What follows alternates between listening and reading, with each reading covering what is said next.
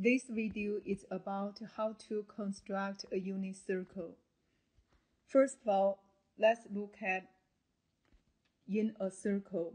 What's the coordinate for x and y? We have this right triangle. For angle theta, we know opposite side will be y, and adjacent side will be x.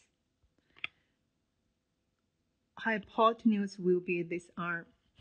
According to the SOHCAHTOA, we know that sine theta equals y over r. For cosine theta equals x over r.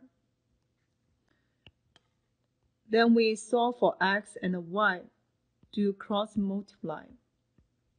We got x equals r times cosine.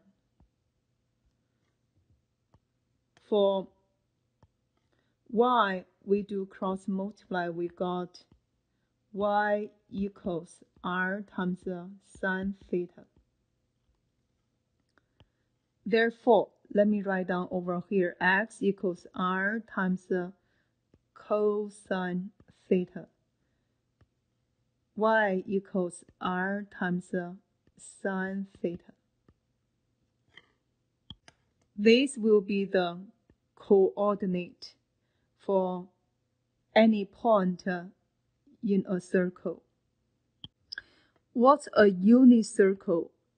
Unit circle means any circle whose radius equals 1.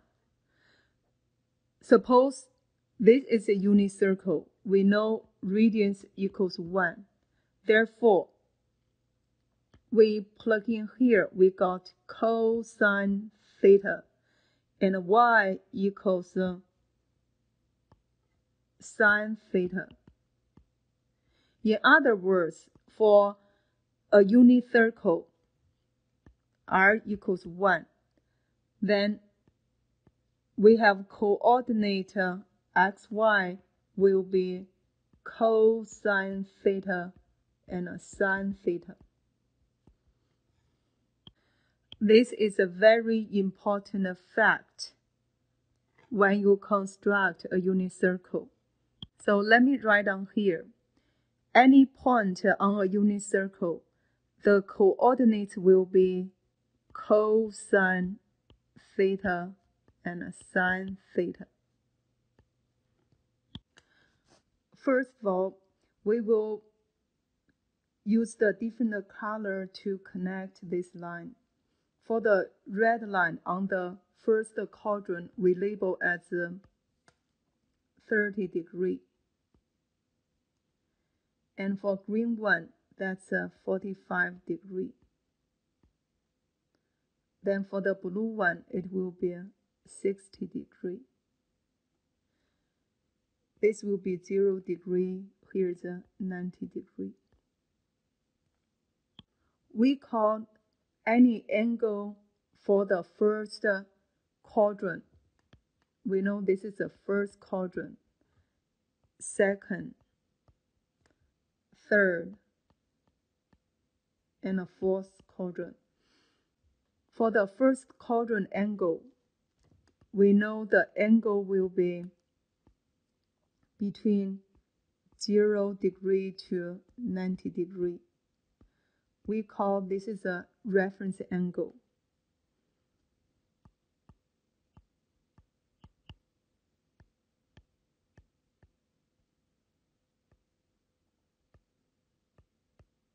Normally we use theta prime to show that. In other words, any angle in the first quadrant we call reference angle, so it will be equals theta prime. For second quadrant, we can use reference angle to show any angle in the second quadrant. It will be theta equals 180 minus the reference angle. For third quadrant, we can use theta equals 180 plus theta prime, means the reference angle. For fourth quadrant, angle will be 360 minus the reference angle. We know that this x-axis, this will be 0 degree. This is 90 degree, 180 degree, 270 degree, and also we have 360 degree. So for second quadrant angle, we can use 180 minus your reference angle. Then the third quadrant, we use 180 plus reference angle. Then for the fourth quadrant angle, we use 360 minus reference angle. Now you can count 0, 30, 45, 60, and 90 degree as a reference angle. So for the second quadrant, you got to do this calculation. For red line, that means the reference angle will be 30 degree. So for second quadrant, I use 180 minus reference angle, means 180 minus 30, I got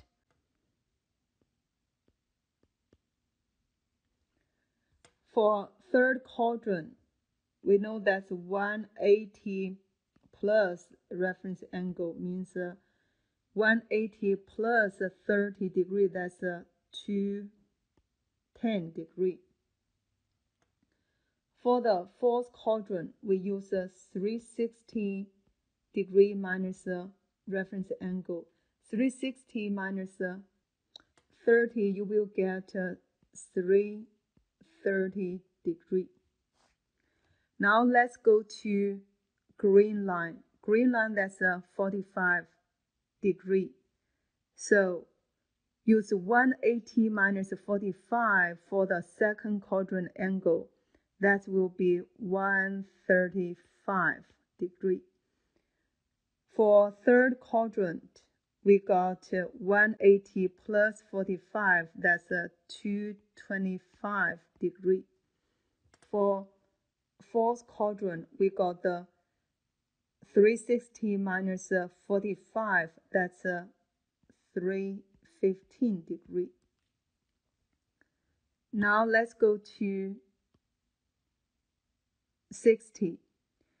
For the 60 degree as reference angle, then for the second quadrant, you will get 120 degree. For the third quadrant, 180 plus 60 got 240 degree. For fourth quadrant, use 360 minus 60, that's 300 degree. Let's look at the angle fall on the x-axis and the y-axis. We already know that this will be 180 degree. Here's a 270 degree and a 360 degree. When you do this, remember the same color line, they have the same reference angle. So let's go to radian now. For 30, we know that's pi over 6. For 45, that's pi over 4. For 60, that will be pi over 3. 90 will be pi over 2. and 0 still 0. For 360, that's 2 pi. For 180 will be pi. And 270 will be 3 pi over 2. Let's talk about for angles in quadrant 2, 3, 4, how to use the reference angle to show that. Now let's use the radian. First quadrant, still the reference angle. That means this part we have 0 to pi over 2. So for second quadrant, since 180 equals pi, I can write down theta equals pi minus the reference angle. For third quadrant, I can write down pi plus reference angle. For fourth quadrant, I can write down 2 pi minus the reference angle. You can do the calculation to figure out all the angles in quadrant 2, 3, 4 in radian. But there is a shortcut. For special angle, pi over 3, pi over 4, and pi over 6. That's count as pi over n. So if pi over 3, pi over 4, pi over 6 as reference angle, then the second quadrant angle will be n minus 1 over n pi. For example, for pi over 3, when n equals 3, the second quadrant angle will be 2 pi over 3. When n equals 4, n minus 4 means 4 minus 1, that's 3 pi over 4. When n equals 6 means 5 pi over 6. For third quadrant angle, we can write down n plus 1 pi over n. In other words, when n equals 3, then n plus 1 will be 4 pi over 3. When n equals 4, you will get 5 pi over 4. If n equals 6, you will get 7 pi over 6. For fourth quadrant, the angle will be 2n minus 1 pi over n. For example, if n equals 3, then 2 times 3 minus 1, that will be 5 pi over 3. If n equals 4, you do 2 times 4 minus 1, that will be 7 pi over 4.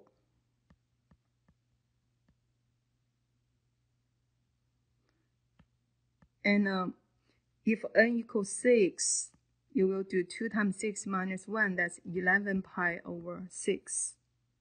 So now you can check that line for the same color. Then you can write down all angles for different quadrants in radian. So for this red one, we have second quadrant, that's n minus 1 pi over n, which means 5 pi over 6. For third quadrant, it's n plus 1 pi over n, that means 7 pi over 6. For fourth quadrant, you will get 2 times 6 minus 1, that's 11 pi over 6. Let's go to green 1. So that's reference angle means pi over 4. Therefore, for second quadrant, we got 3 pi over 4. For third quadrant, we got 5 pi over 4. The fourth quadrant, we got 7 pi over 4. Let's go to blue line. Reference angle will be pi over 3. Therefore, we got 2 pi over 3 for second quadrant. Got 4 pi over 3 for third quadrant. And 5 pi over 3 for the fourth quadrant. Now let's work on the coordinates for each point. First of all, we already figured out here for a unit circle, the coordinate will be cosine theta, sine theta. Let's discuss the coordinates for each quadrants. We already know that for a unit circle, the coordinates is cosine theta, sine theta. Let's add one more, tangent theta. That's x, y, and then over here will be y over x. Because tangent theta equals sine over cosine. So let's talk about these quadrants, first, second, third, and then the fourth. We already know this will be positive x, negative x, positive y, negative y. So for first quadrant, we got positive x, positive y. Second quadrant is negative x, positive y. For third quadrant, that's a negative x, negative y. Fourth quadrant will be positive x, negative y. We can label for unit circle that each point coordinate will be CST, means cosine, sine, tangent. So let's label as CST. First of all, we will work on that sine for tangent this time. So for third coordinate, it's y over x. Use y over x, we can decide the sine for tangent. So y over x still positive. Y over x, this will be negative. And negative y over negative x will be positive. Negative y over positive x will be negative. So we label as a CST, CST, CST, CST. Let's analyze the sine for each trig function for different quadrant. Look at the first quadrant. Cosine, sine, tangent, all positive. So I will write down all here. Look at the second quadrant. Cosine negative and tangent negative, but only sine is positive. So I write down S for second quadrant. For third quadrant, you could see that only tangent is positive, so I write down T.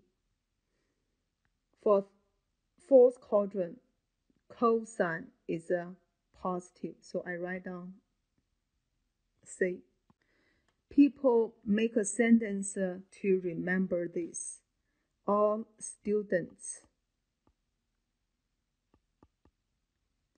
take calculus to remember for each quadrant which trig function is a positive. Now go back here. We know the coordinates will be CST. And all students take calculus. So for first quadrant, all positive, I will write down for cosine 0 equals 1. Sine 0 is 0. Then tangent is 0. For 30, we got square root of 3 over 2, 1 over 2. Then square root of 3 over 3. For 45 degree, we got square root of 2 over 2, square root of 2 over 2, and 1. For 60 degree, we got 1 over 2, square root of 3 over 2, and square root of 3. Remember that's a CST. That's the coordinates for each point on the unit circle. For 90 degree, we got 0, 1, and undefined. Now let's write down for the coordinates of each angle in different quadrant. If it's the red line, that means whose reference angle will be 30. In other words, their coordinates will be almost the same as 30 degree. That's a square root of 3 over 2, 1/2, and a square root of 3 over 3. Then you can analyze for each quadrant which trig function is positive. Then the other two must be negative. For example, for the second quadrant, we know sine is a positive, means cosine and tangent are negative. Now I finish labeling the coordinates for each point according to their reference angle. Then I decide the sign for CST. Look at the second quadrant first. We know that only sine is positive, means middle one is positive. The other two coordinates will be negative. Therefore, I put the negative sign for first and then the third coordinates.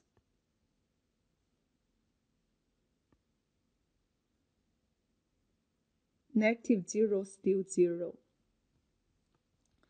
For third quadrant, tangent is positive. Therefore, means the third coordinate is positive. Then the first two coordinates must be negative. Therefore, I put the negative, negative. Yeah, negative. Negative 0, still 0. Then I have negative 1. Then for the fourth quadrant, means cosine is positive. According to CST, means the first coordinate is positive. The other two must be negative. So put the negative, negative, negative, negative, negative, negative. We know negative 0, still 0. So we don't put that negative 0 there. And also over here, that's a 0. So we already finished constructing a unit circle. And remember that coordinates for the unit circle are CST, means cosine, sine, tangent. And each trig function has a different sign for different quadrants. We use all students take calculus to remember that. That means for second quadrant, only sine is a positive. Cosine and a tangent will be negative. For third quadrant, tangent is a positive, which means you will have a negative cosine and a negative sine. For fourth quadrant, only cosine is a positive, means your sine and a tangent will be negative.